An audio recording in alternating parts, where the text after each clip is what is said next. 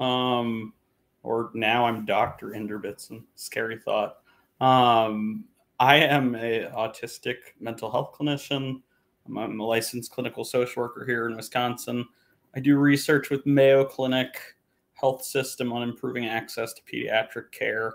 I'm writing a book for Norton on polyvagal theory of autism. And today I'm here to talk to you about the Autism Symposium 2023 coming up next week. If you just take a snapshot of that thing right in the corner here, right? If you just hold your phone up, snap it, it'll bring you right to www.pesi.com/ASD23. And so I'm going to talk to us a little bit today about autism and internal family systems therapy and kind of why IFS.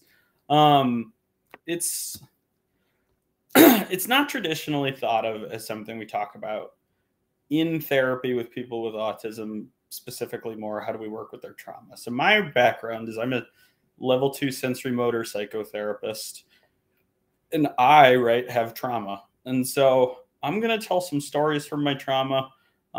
So trigger warning, right? Like some of these could be pretty intense. But what I'd like to do is share that and sort of share my experience going through IFS. Because it's been magical. It really has. And so we're going to talk a little bit about what is IFS in this next 15, 20 minutes. I'm going to talk about my own experience. And then we're going to talk about how this applies to autism and why I use it with people with autism. And hopefully you'll come to the Autism Symposium 23. Again, register right in the corner. I recently went to a John Mayer concert at the Excel Energy Center, and it was spectacular. Joy Olakudan was the opening act, and she was just fantastic. And so the Excel Energy Center, it's big, it's U-shaped, right? And so there's like 10, 15,000 seats in it. And lo and behold, right, like I go. So the last time I had been there was about 2-3 years ago.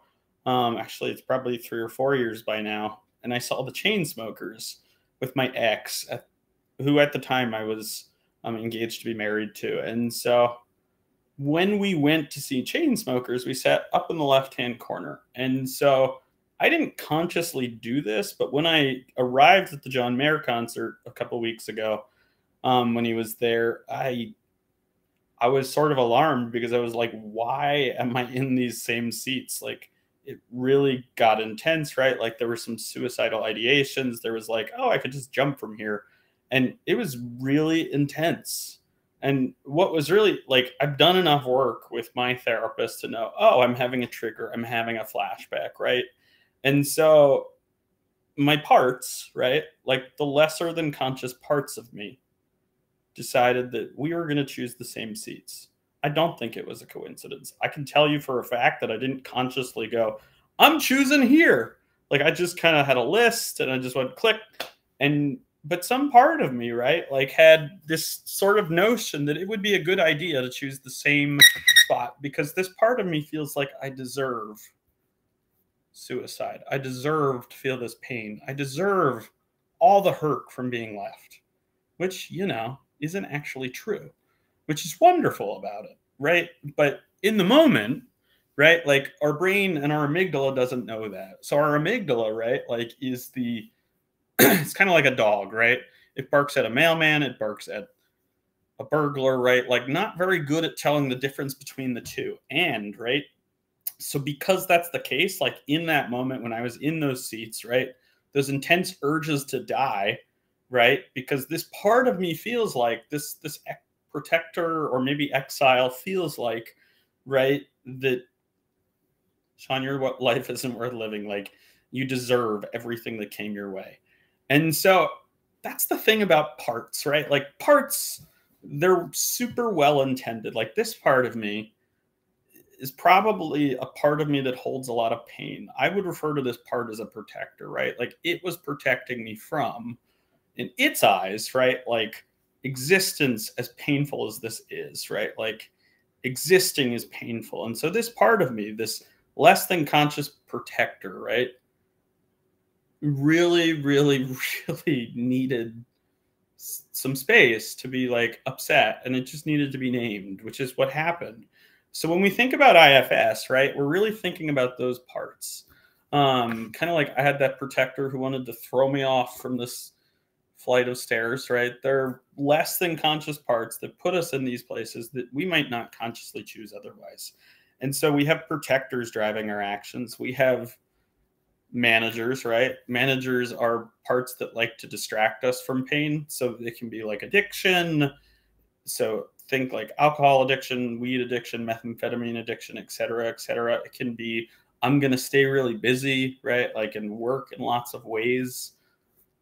And addiction or managers, right, are really trying to manage that pain, manage that agony in a way that allows our exile parts, right, these less than conscious parts that hold all our hurt from childhood, like in a way that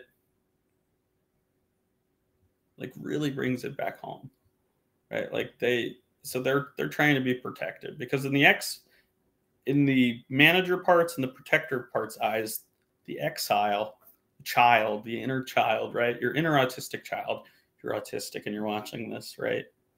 It doesn't think that part can handle it. Now, the crazy thing is the understanding of these parts is probably pretty rooted in when these things happen, right? Like this part of me that wanted to throw me off this building, right? Like it probably was rooted in when my ex left, right? She said, you know, you're ugly, you're not attractive, right? So I'm leaving. Like, and so like this part of me holds that as like, this is my fault, right? Like it's my fault that blah, blah, blah, that she left, that we're not at this John Mayer concert together. And so when I think about clients that I work with autism and trauma, I think a lot about, well, what are the less than conscious forces shaping their actions? What are the parts that sort of intersect? And so there's a fair amount of evidence for internal family systems therapy.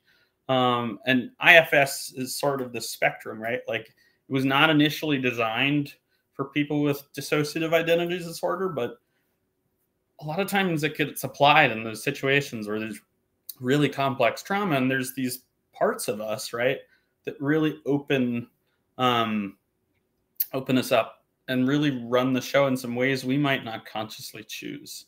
And so what I find so fascinating about IFS is that it really works well with my autistic clients. My autistic clients are super rational, right? I don't know if you've ever seen like the show Silicon Valley or heard the joke that, well, Silicon Valley, biggest place for people with autism.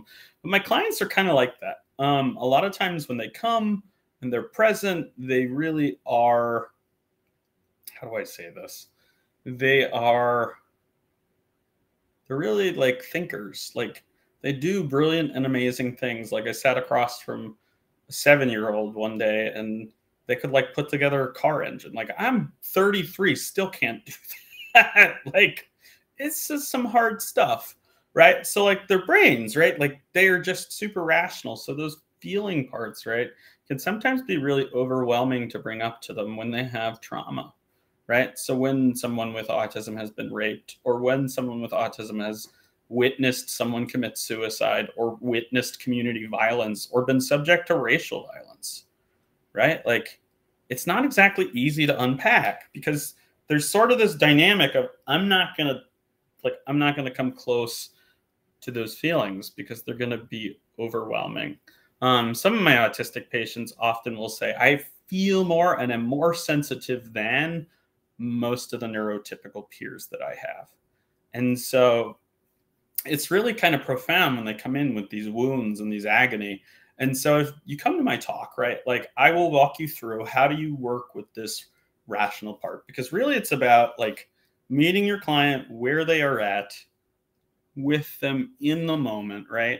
And really beginning to draw out like a well. If we think about a well, right, like, and we draw up that pain, we have to do it in a way that's sort of tiered. And so it can be a little much to just go straight at it like TFCBT might. But what is helpful, right, is to really begin to contact people and their bodies and allow that body to tell the story, right? Because when words are not enough, as Pat Ogden would say, like the body tells us a lot. And so we contact the body. And so if we contact the body, right, we can begin to bring up these stories. We have to do it in a way that's slow enough, right? Because we're drawing the water up gently. If we draw it up too fast, right, like oftentimes what I find in my research when I'm working with sensory motor psychotherapists with patients with autism in the research we do through Tulane, it sort of bounces, right? Like it's like they throw it, like they make the context statement and boom, like it just does not like click. It's like they get distracted, they go somewhere else. And so one of the things we've been encountering in the research, which I'll talk about in my talk, which I hope you'll come to, again, register right here. One of the things I'll cover is how do you begin to really like slowly draw that emotion up. I think if you want a really great takeaway and this is all you watch, think about sort of cognitively approaching emotions, right? Like what is sadness? Like how do we define sadness? And that might seem silly, but it's really important because these are rational problems, right? Like if we try and throw somebody in all at once to some of these experiences, right? Like it's too much.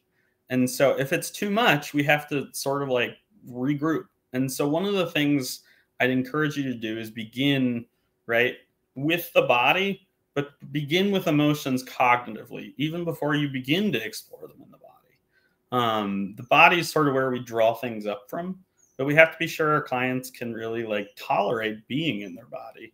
And so to do that, we really need to sort of cognitively, so cognition, right, is one of these parts. Like I've been talking about earlier, like the part of me that wanted to throw me off the balcony from John Mayer, right? So like this part, right, it's super rational. It's super like, you got to break it down for it. Because if I started, like when I felt that agony and that despair, right, like this, you deserve this, Sean, like that guilt, like that was too much. Like the only way I got through that was by connecting with friends, right? And like texting them and saying, hey, life's good. Like, what's up? Like, let's talk. Because John Mayer is an incredible guitarist. But like this part of me, right, really felt like I deserved it. And so really connecting to social relationship, right, like was a super great strategy to begin to tolerate that stress, right? And so if I'm working with somebody, so for somebody outside who's not me, right? One of my autistic clients with trauma, again, it's about really like beginning to rationally put their head around like, who am I?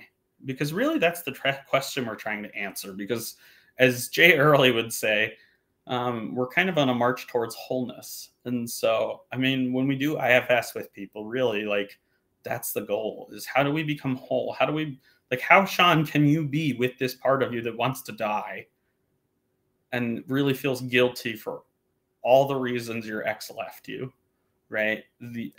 Even though she was the one who was cheating, right? Like, it doesn't, like, no amount of explaining and justifying really lets me feel and tolerate the feeling of guilt that is totally connected. And so what I'm getting at, right, is that this is what we do with IFS. We begin to journey towards wholeness. And so in my talk, we cover what IFS is. We cover polyvagal theory. We talk a little bit about Deb Dana and somatic awareness as it relates to polyvagal theory, because I think about autism in states, and that's sort of a whole discussion to itself. And so I cover a lot of this stuff. And then I even break it down further into some exercises you can do with clients. Thank you, Alexis. But this has been great, guys. I hope you're enjoying. So really consider registering. It's going to be a great time. You're going to hear from Temple Grandin and Stephen Porges.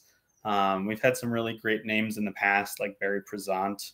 And so I'm hoping this was helpful for you guys. So yeah, that's all I got.